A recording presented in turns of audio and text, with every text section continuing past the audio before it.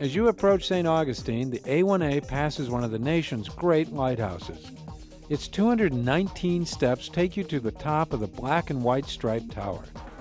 Opened in 1874, it replaced a Spanish light station operating since at least 1586, when Sir Francis Drake, attracted by the light, stopped by to burn the city of St. Augustine to the ground. Just past the lighthouse is the Bridge of Lions, gateway to the rebuilt city. Founded in 1565, St. Augustine is the nation's oldest city. 3 generations of Spaniards had grown to maturity in the streets of this town by the time Jamestown was founded in 1607. The city's first urban renewal plan is dated 1620, the year the Pilgrims arrived at Plymouth Rock. Near the Avenida Menendez, the A1A swings along the bayfront to the Castillo de San Marcos. It's the oldest masonry fortification in the United States.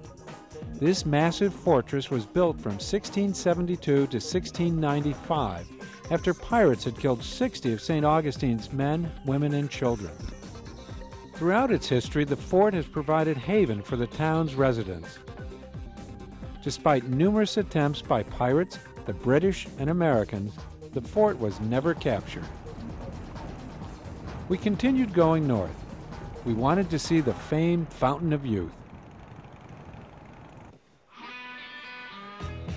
The site is owned by a private company, and it has the look of kitschy Florida tourist spots from the 1950s. But it's hard to resist.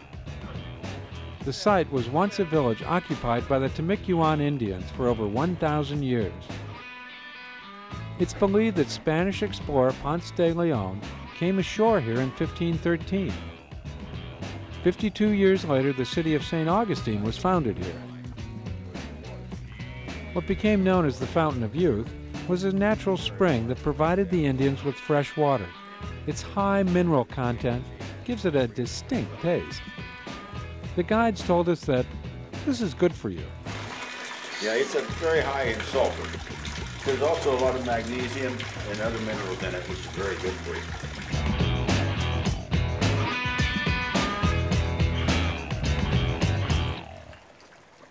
I feel so much younger. With our youth now fortified, we're ready to discover the rest of the city. The Central Plaza was laid out in 1598 in response to a decree by the Spanish King Philip II. He directed that all colonial towns be built around a central plaza. The street layout has changed very little since then. Or 19th century oil baron Henry Flagler gave it a facelift. He built 2 hotels on the square, the Ponce de Leon and the Alcazar. The Ponce de Leon is now a liberal arts school, Flagler College.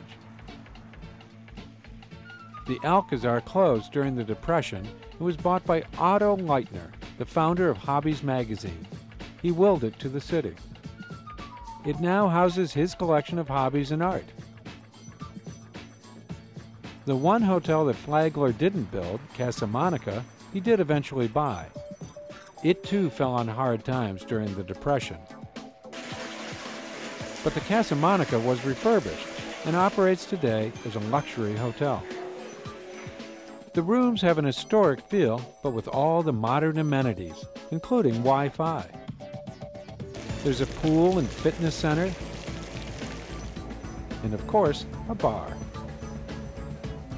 Its Cordova restaurant serves dishes with a blend of American, Asian, Mediterranean, Caribbean, and Moroccan influences.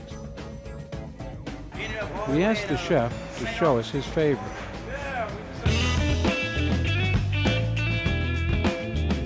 This is gnocchi pasta with vodka tomato sauce.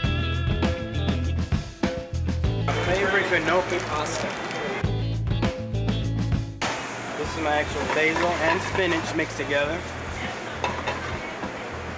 Then I'll hit it with some of my vodka sauce, tomatoes.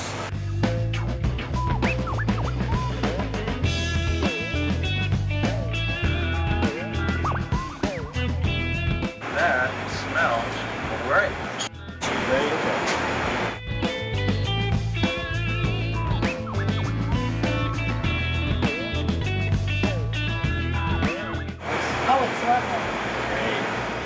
It's a creamy But you can tomato. still taste the tomatoes.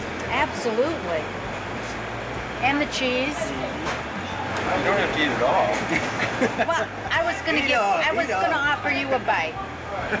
But then you decided against it? No, I was doing that right this moment. Trams stop just outside the doors of the Casa Monica, making this a convenient place from which to launch our tour of the city. A tram tour, or carriage ride, is a good way to get an overview of St. Augustine. You can head back for longer stops at your leisure. It's a walking-friendly city, and there are plenty of shops for those so inclined. St. George Street is the best-known shopping district. Its 25 restored buildings give it a living history feel. There are museums sprinkled in between the shops, like the oldest wooden schoolhouse, the oldest surviving wood-frame building in St. Augustine. As your tour widens, you'll probably come to the Gonzalez Alvarez house, the oldest house in the city. It's been continuously occupied since the early 1600s. There are still descendants of the original Spanish families in St. Augustine. We asked Sandy Craig why her family has stayed here for over 13 generations. My family has been in St. Augustine about 400 years. St. Augustine is such a wonderful, magical place. I'm sure it wasn't to the early settlers, but they did have the tenacity to stay. And thank goodness, because my one ancestor that stayed when the British, just prior to the British occupation, was a Spanish soldier at the fort. And he was asked to stay and take care of some things, get the city ready for the British to come in. And the last ship left him here, and I might have been in Cuba otherwise. There's plenty to see and do here. But you may want to just relax and go fishing, or sit on the beach. It became clear why the Spanish fought to keep it. But driving the A1A makes getting here a lot easier than it used to be. A perfect way to end a journey.